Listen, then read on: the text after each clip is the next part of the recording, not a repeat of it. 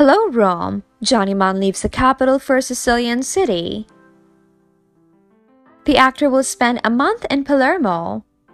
It's just a job issue. There's nothing else hidden behind the temporary greeting to the capital of Yaman, who will spend next month in Palermo in order to continue the filming of Viola come il mare.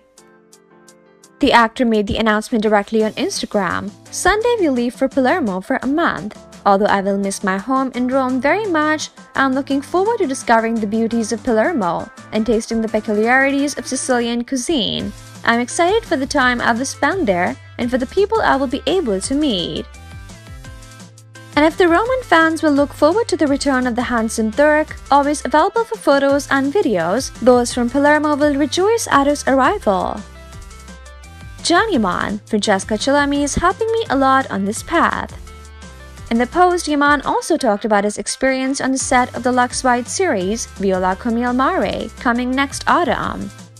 With the whole team and with the cast, I'm getting along very well. We have a good relationship on the set. I'm sure that together we will make a great project. Among other things, we have a lot of fun together and laugh a lot.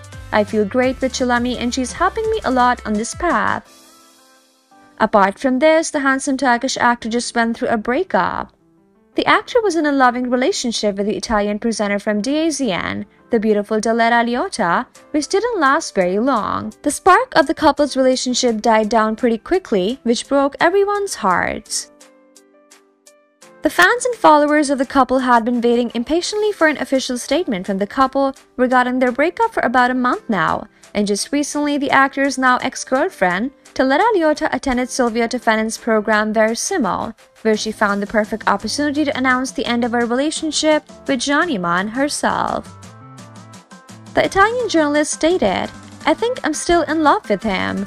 We are two 30-year-olds who loved each other, who tried to live this enormous passion.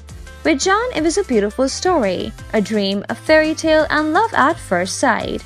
I don't know what will happen in the future. Love, like life, is unpredictable."